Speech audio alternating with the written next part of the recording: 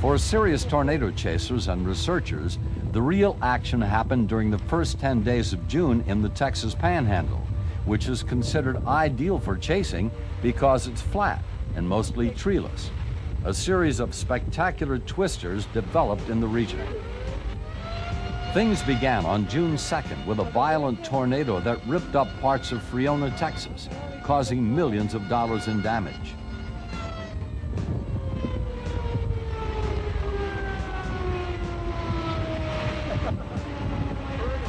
The tornado strengthened dangerously as it moved through Friona and beyond.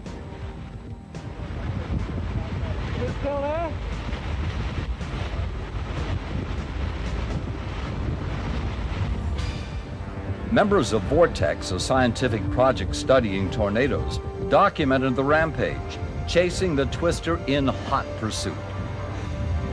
But the hot pursuit abruptly turned into a run for their lives when the Vortex team found themselves with an F4 tornado biting at their bumper.